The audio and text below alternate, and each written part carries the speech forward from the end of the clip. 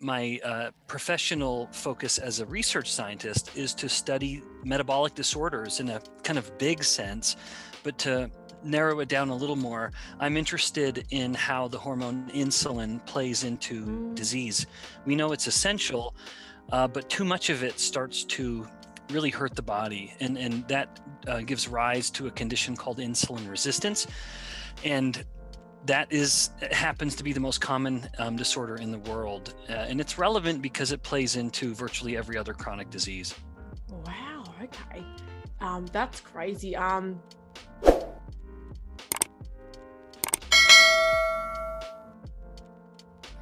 Hello, my darlings, and welcome back to my channel. My name is Despina, or you can just call me Desi for short. And hello, I have been absent for about a week and a half because I have been dying at university, literally dying. I feel like my brain cells don't work anymore because I have been reading that many books and I don't know what I've been reading. I've just been absorbing these big amounts of information, but I'm back, don't worry. And as you can see, I'm quite tan. I've been out in the sun quite a bit. And yeah, I've been super duper busy. But in today's video, for those of you who are new, this channel is all about leveling up your lifestyle and just improving every single aspect of your life. In today's video, I'm quite excited, as I usually am, but I have interviewed a very interesting professor. He is a professor of insulin resistance. Now, if you don't know what insulin resistance is, it's pretty much where your body cannot break down insulin and therefore it can't be used properly, and therefore you put on weight a lot quicker. Now, I had insulin resistance for a while. I know quite a few people that have it, and it's quite common. My podcast is out on Spotify, so don't forget that. I will link that down below. It's the Despina podcast, and I'm so proud of it. So I'm going to introduce you to Professor and Dr. Benjamin Bikman. Let's go. Good. All right, Ben. Can you tell us a bit about yourself and what you do for those that don't know you? Yes, and many wouldn't.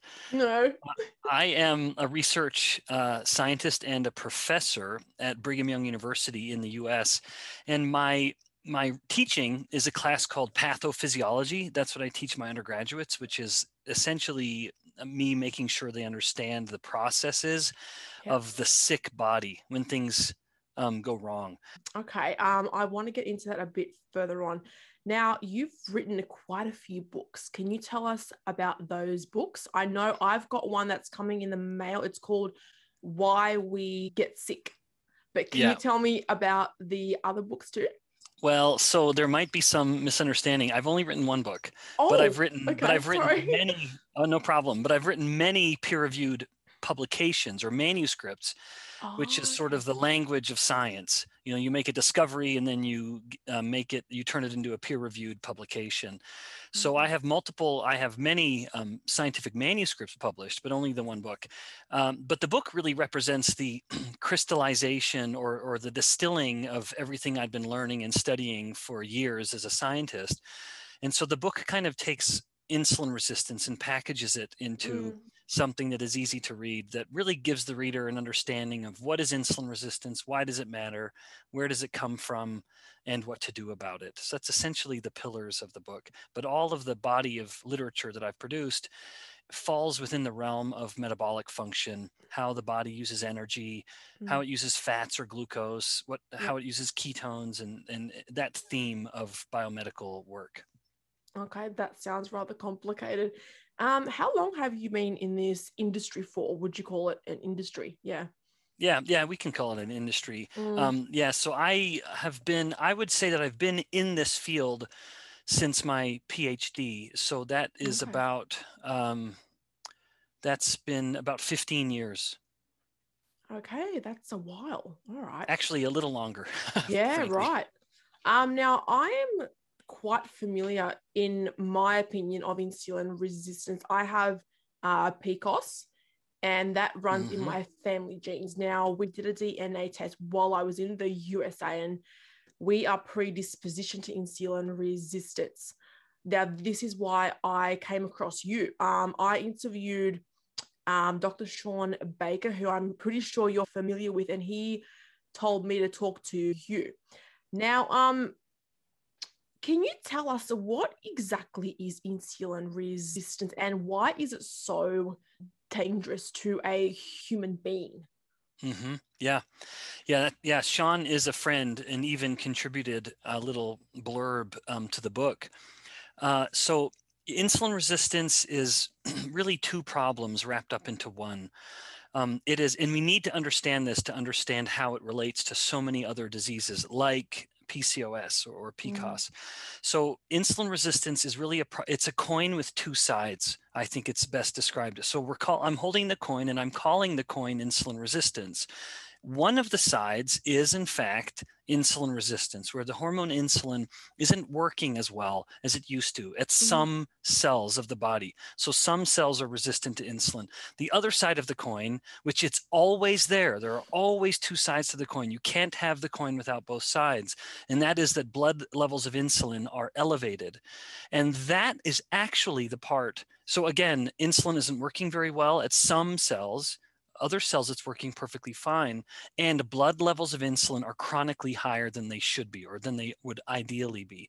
And it's that latter part, it's the other side of the coin that is relevant in the situation of polycystic ovary syndrome, because the hormone insulin is inhibiting the ovary's ability to turn testosterone into estrogens. So it's a little known fact that all estrogens were once testosterone. And then the gonads, whether it's the ovaries in the woman or the testes in the man, of course, the ovaries do it much, much more, it converts testosterone into estrogens. There's an enzyme that does that. Insulin stops that from happening. And so if a woman has higher than normal insulin levels, or I should say higher than is ideal for her body, then it's preventing the ovaries from taking a big chunk of testosterone and turning it into a really big chunk of estrogens. And so what happens relatively with the higher insulin is that less of the estrogens are being produced. And in the absence of a big estrogen production, she is unable to have a normal ovulatory cycle. And that really is the basis of PCOS, which is why more and more people refer to PCOS as metabolic infertility, because at its core, by calling it polycystic ovary syndrome, it just leaves the person with this impression that, oh, I just have ovaries that have lots of cysts because that's the name of the disease. But that doesn't tell you what the origin of the problem is, when in reality, the origin of the problem is too much insulin. And what's so interesting about that connection, and I don't mean to harp on PCOS, you just brought it up, and it's such a common problem. Yeah, it is. Is that even in women who don't fit the profile of insulin resistance, they still have detectable insulin resistance. So typically we think of insulin resistance as someone who just looks like they're metabolically unhealthy. But in reality, we know that even in young women who are healthy by any metric, and you can take women with PCOS, women without PCOS, and compare identical body. They're the same kind of body size and body weight. The women with PCOS will still have a higher level of insulin resistance than the women without PCOS. So even when it doesn't appear to be obviously related, it still has a hand in the disease. And the same goes, I'm talking about PCOS, but we could go over to the most common form of infertility in men, which is erectile dysfunction. There are scientists who believe that insulin resistance manifests in its earliest form in some men as erectile dysfunction, that's the earliest sign. And that's through totally different mechanisms. And in that case, it's because the blood vessels themselves become insulin resistant, and now they can't dilate. And if blood vessels can't dilate very well, now a man has erectile dysfunction. So the two most common forms of infertility in men and women, erectile dysfunction and PCOS respectively, both have a common core, which is insulin resistance. That's insane. I never knew that. Wow. Okay. Yeah. Would you classify insulin resistance as an epidemic? And why would you call it that? Yeah, an epidemic insofar as it is everywhere and it is a problem. So in that sense, it kind of fits the description. And It is the most common disorder in the world, which is shocking. People sort of balk, or they're taken back when I say that, and maybe they're a little skeptical. But it really, in the U.S., it affects. There is the chance that, we haven't confirmed this in the population, but up to potentially 88% of U.S. adults may have insulin resistance. And it's easy to kind of point the finger at the U.S. We are the butt of our own jokes that we're so, overweight and unhealthy. But the reality is that on the spectrum of insulin resistance, there are countries that are actually worse than the US.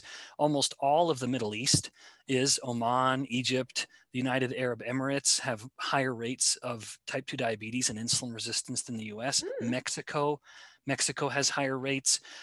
Singapore in Southeast Asia has shockingly high rates. So as much as we like to tease ourselves in the US, and other countries might as well, we actually are not the worst.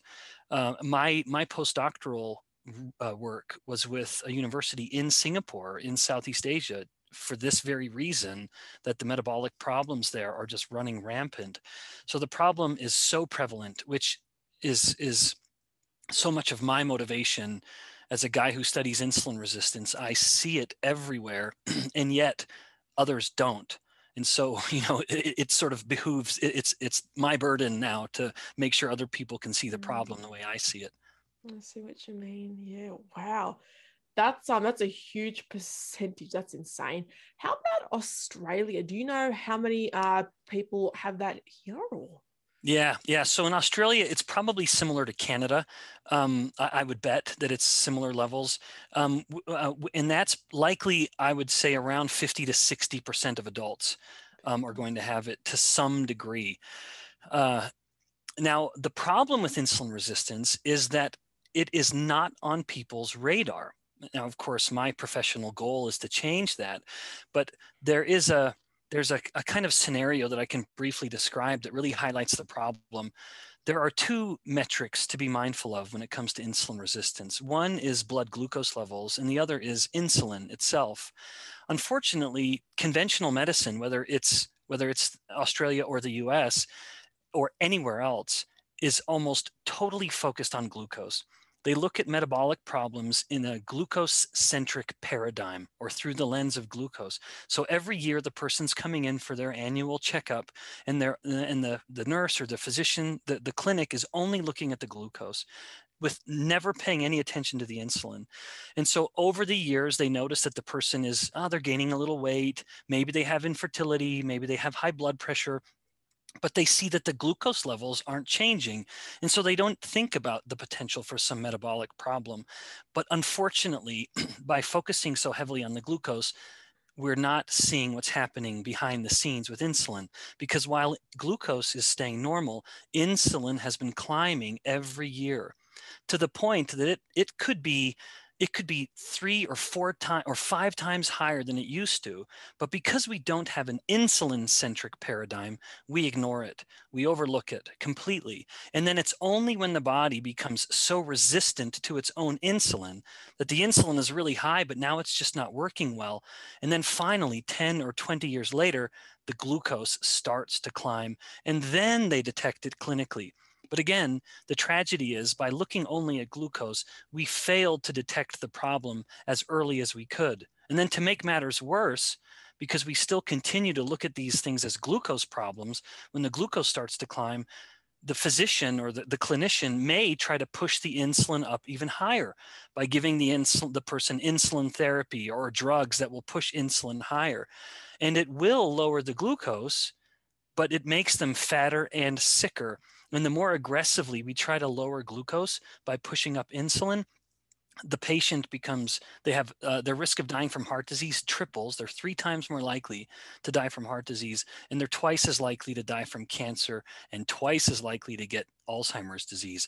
Even though we may put their glucose levels to normal, it's because these aren't glucose problems. And the same goes for hypertension or or infertility. These aren't glucose problems, they're insulin problems. And so as bad as the problem is, and I'm, my guess being around 50 to 60% of the adults, it's an informed guess, but unfortunately we don't know because so many people are undiagnosed. They've been diagnosed with infertility and hypertension, perhaps, or early stage Alzheimer's disease, but in reality, they've been insulin resistant for 10 years. Wow, I am absolutely flabbergasted. Good. This is wild. Okay. Wow. All right. How do you know if you have insulin resistance? Like, what are some telltale signs? How do you get checked? Because I didn't know I had it up until 6 months ago, and I literally self-diagnosed, and then I got it confirmed by my gynecologist. Interesting. Yep. But yeah. Yep. Good for you. And I do mean that. Good for you, because this is the kind of thing, like the reason I do podcasts and I'm interested in media is because I can't hope that this message is going to get out through the conventional clinical channels. It has to be that a patient hears it, and then the patient goes to the health provider. And then the only hope then is that the health provider is open-minded enough to listen to the patient and take it seriously. So how might someone know, someone who gets on to our conversation, however it comes to be? There are some obvious signs. One would be high blood pressure. If someone has high blood pressure, it's almost a certainty that they have insulin resistance. That's an easy one and a very strong one. Second is the infertility that we've already been talking about, whether it's PCOS or erectile dysfunction. Either of those is going to be a strong indicator of insulin resistance. And then there are some skin manifestations, but this doesn't always appear in people. And there are two skin disorders, I guess, for lack of a better word, that can be signs of insulin resistance. One is called acanthosis nigricans. And in fact, some young women with PCOS will have this. A PhD student I had in my lab had this. And acanthosis nigricans is more obvious, of course, on a paler complexion. The lighter the skin, the fairer the complexion, the easier it is to see these. And so these are basically like, I'm covered in freckles, and it's a kind of like a big mark, but it looks a little bit like a freckle, where a person will have some patches of darker skin around the body. It can be on the face, it could be on the trunk, but it's just little sections of darker skin. And again, it's easier to see on a lighter complexion, but that's called how big? Like, it can be varying size. Like this big, or varying size. Yeah. So one is those darker patches of skin, and then the second one is something called skin tags. And this is, I bet you've seen these before, but where people will have like a skin fold, like if they have a bit of a chubbier neck and they have a skin fold around their neck, they will very, very often have them around their neck. They can have them around their armpits. Basically, wherever skin can rub, they will start to get these little, it's not like a bump of skin. It looks like a teeny little column, like a little pillar of skin sticking up. And they're very, very small. But it's just going to be some little projection of skin, almost like a little mushroom or a little column of skin. And often anywhere there's a skin fold, around the belly, around the neck, around the armpits, but the skin tags. So they're, again, very, very strong evidence of someone having insulin resistance. Okay, I'm going to challenge you there. I don't have any of those symptoms. But I didn't have any of those. So how? Well, you do. You had PCOS. And so again, I'm not saying everyone has the skin disorders. So yeah, I don't mean to imply that if you have insulin resistance, you absolutely have these. No, not at all. Oh, okay. This is kind of like me listing a quiz. Like if someone were thinking, do I have insulin resistance? How would I know? Yep. It would be kind of like how I outlined. Like, do you have hypertension? Yep. Do you have a family member with type 2 diabetes? Do you have infertility, erectile dysfunction, or PCOS? And then one of them would be, do you have these skin disorders? Okay. You don't have to have all of them. Okay. And how do you get tested for insulin resistance? Yeah, that was the other part of your question. Right. The best way is to actually get insulin measured. So if someone can get insulin measured, that's the best way. So there's two ways to do this. One is just a fasting blood test. where someone gets their blood insulin measured just when they go to the clinic. And that isn't the best way to do it. I'll mention the best way in just a moment, but it's one of the easier ways. So one, get your insulin measured. Beg, plead, cajole, do whatever you can to your clinician and say, can you please measure my insulin, at the very least a fasting insulin. And in Australia, insulin would be measured in picomoles, which is a different unit than the US. And I think it would be, you'd want it to be around 30 picomoles or less. That would be a very, very good sign. Now there's another blood test that can be used, and that is the triglyceride to HDL ratio. It's a surrogate marker, but it tends to be pretty accurate. So someone takes their triglycerides and divides it by their HDL cholesterol. But Despina, I'm going to be wrong here, because once again, Australia is going to use millimolar, and in the US we use milligrams per deciliter. It's okay, don't worry. I don't know what the units That's would be. Fine. The triglyceride to HDL ratio can also be a good way. And then finally, the best gold standard is someone goes to the clinic and they have repeated blood tests. And so they drink a solution of glucose. Like when a woman is pregnant, she'll go do something called an oral glucose tolerance test. She'll drink a little load of glucose, and then they'll measure. I did that one. Yep. Okay. Yeah. So if someone can convince their clinician to pull their blood and then measure insulin at these time points, and then if you see the insulin curve in drinking that glucose, you just want the peak of the insulin to happen at 30 minutes. If you measure at 0 minutes, 30 minutes, 60 minutes, 90 minutes, and so on, if it goes up and peaks at 30 minutes and then comes down, that's a good sign. If the peak is anywhere but 30 minutes, if it's kind of coming up at 30 minutes, but it gets higher at 1 hour or higher at 90 minutes, that's a bad sign. And it's a very strong indicator that the person has insulin resistance. Australia, this is not an Australian problem.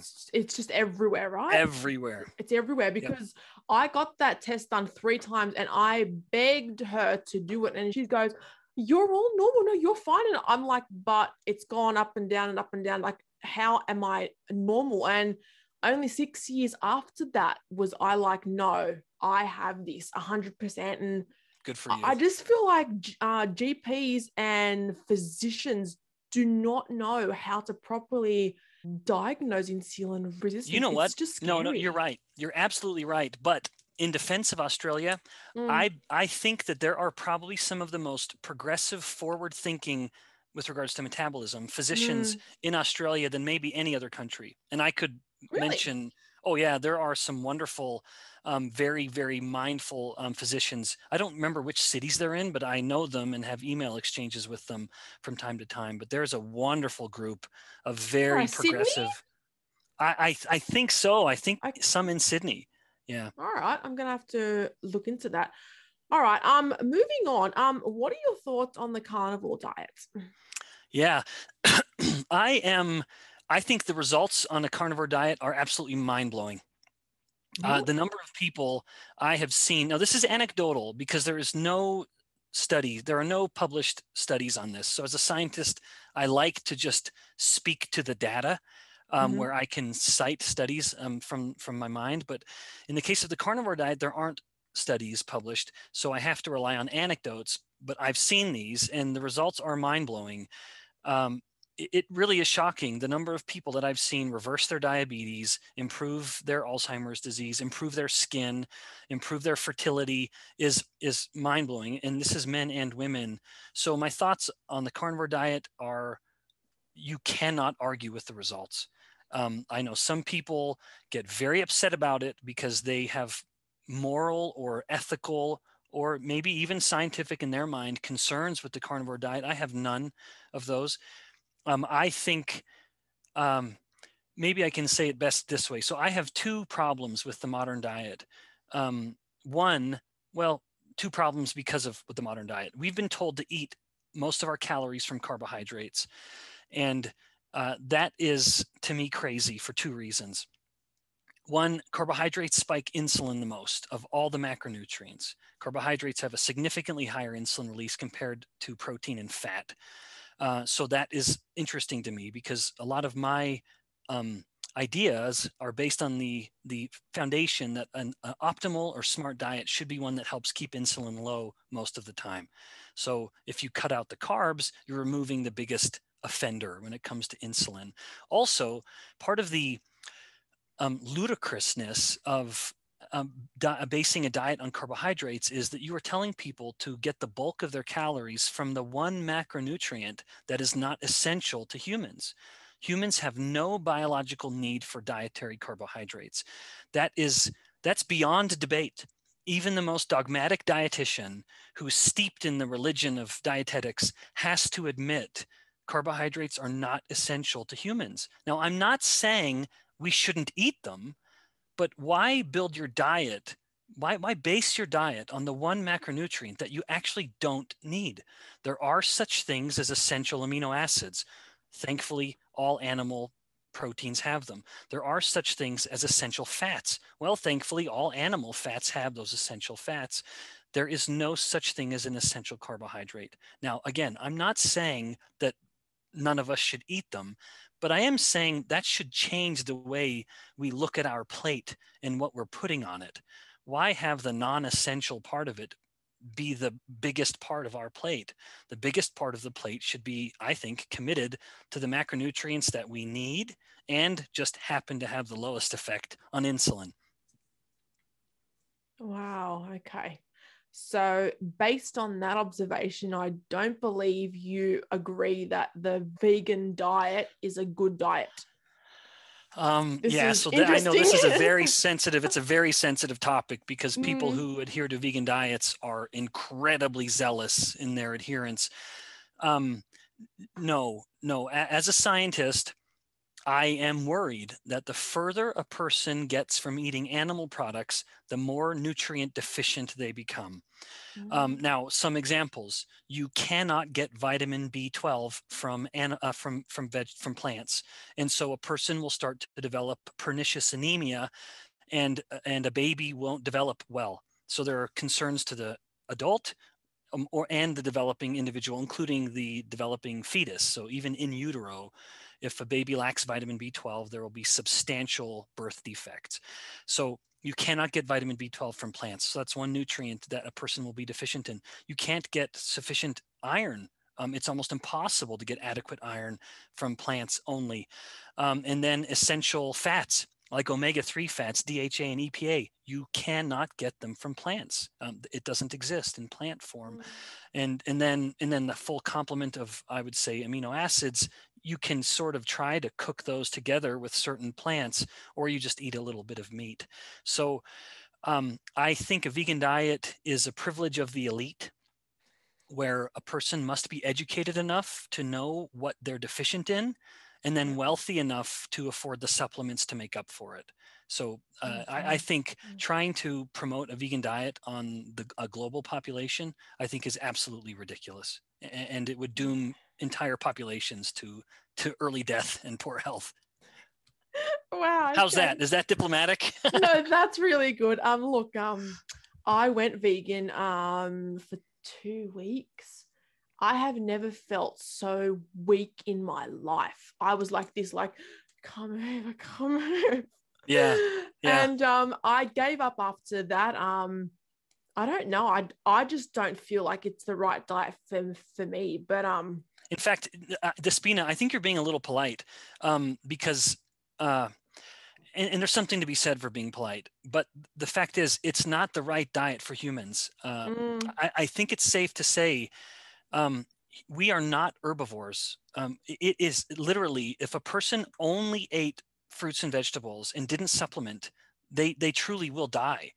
That is a diet that is incompatible with human life. They will develop iron deficiency anemia and pernicious anemia. They won't be able to get pregnant, and so it's the end of their ancestral line. It is not. I really do believe it is not a diet that is compatible with human survival. Yeah, I think I tend to agree with you, and I'm probably going to get, I don't know, flack, but I don't care. Well, and you can decide how much of this conversation to relate. I don't know. I don't care. I just want everyone to be educated on the truth. There's not enough truth being told. Now let me have one last comment on that. Yeah, sure, go. Because even still, a person who is adhering to a vegan diet may say, well, I don't care if it's hurting me. It's better for the planet, or it helps alleviate some suffering to some degree. Both of those claims are very debatable. But if a person is doing this for moral reasons or ethical reasons, well, that's hard to argue with, and I won't try to. And so that's where I kind of I encourage someone to just stand their ground, that biochemically, physiologically, I have problems with that, and then could show these problems. But if someone maybe makes the claim that, well, it's just better, or I feel better doing it morally or ethically, well, I can't argue with that. And I would say that's fine. And so I want to give the person some credit that while it's not going to be the health boon that they expect, although it may temporarily be, maybe there are other reasons for them doing it. I see.